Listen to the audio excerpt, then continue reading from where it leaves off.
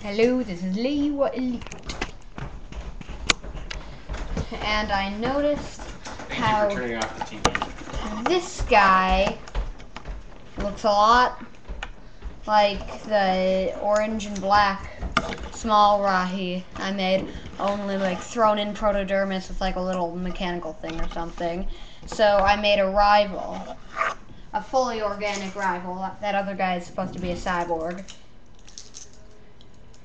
And by the way, I'm not quite sure if Bionicles are robotic, organic, or cyborgs. I'm pretty sure they're all cyborgs, but I'm pretty sure that's what they're supposed to be because they make robot noises, but they act and everything like cyborgs, and they have like some organic looking parts on them. So, but that guy's supposed to be like, I don't know. I just don't know, but so I made a rival for him out of the small green Rahi with the red head. Only with him, I actually gave him more red. But sadly, in making him, I had to take apart the small green Rahi, and happily, and happily, I don't regret it at all. I do not regret it because this guy's much cooler.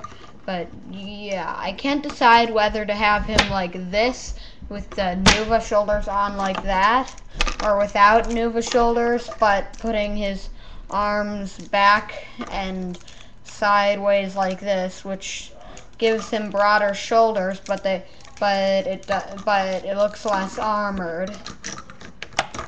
It looks like a lot less armored and a lot more bare. So for now, I'll just keep it like this, and I'll start from the top down. I'll start from the head down. The head is exactly the same. It's just a Rakshi head. Let me get the eye to look like it's glowing. See, there we go. And I know my Pokemon sprite Slatheus, it doesn't have boundaries, but I didn't know about them yet. And I know I'm getting off topic, and I'm going to try working on that.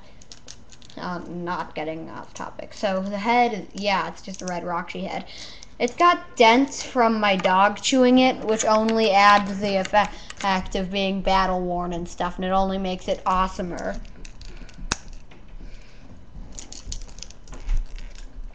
And now the the shoulders, yeah, they're red Nuva, they're Mata red Nuva shoulders, which, yeah, I'm pretty sure they were from the original hockey player sets. It came with like a load of new spare colors of the Nuva shoulders, and so he has these Mata green things that he always did. His upper body is held together by a Mata red throwbot limb. It's a throwbotic limb. I don't know, but yeah. So, and the arms, they're kind of cliched.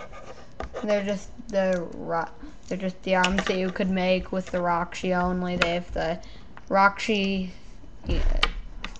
the Rakshi thighs on top of the Rakshi arms, or the slicer limbs, or the throwbots, I should say, because that was the American name of the.